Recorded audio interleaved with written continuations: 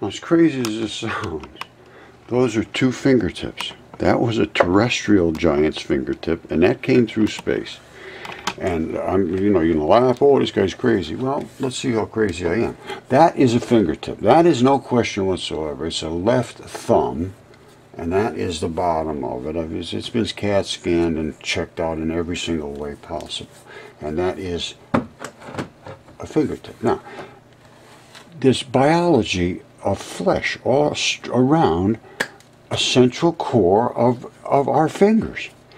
This came through the atmosphere and boiled off and scorched off everything that was flesh until it got down to the tendinous, heavy-duty basement of our fingers and so forth, and this is a fingertip. That's where the apical tuft is, just like that one. I have another apical tuft right here. It came from another giant fingertip. It was like right on the tip of that, just like this is in here. And the bones, bones are not something they're hard to find.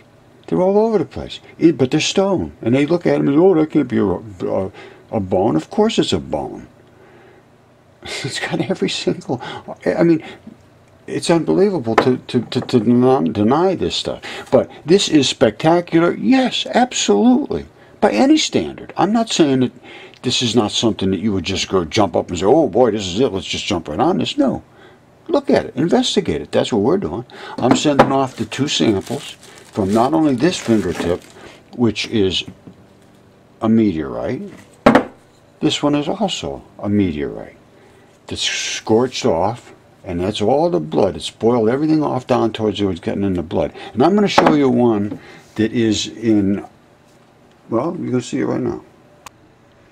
That is an iron meteorite, and that iron meteorite was at one time a lung.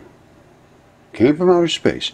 Everything in outer space I see, the comets are all body parts. I'm just telling you what I see.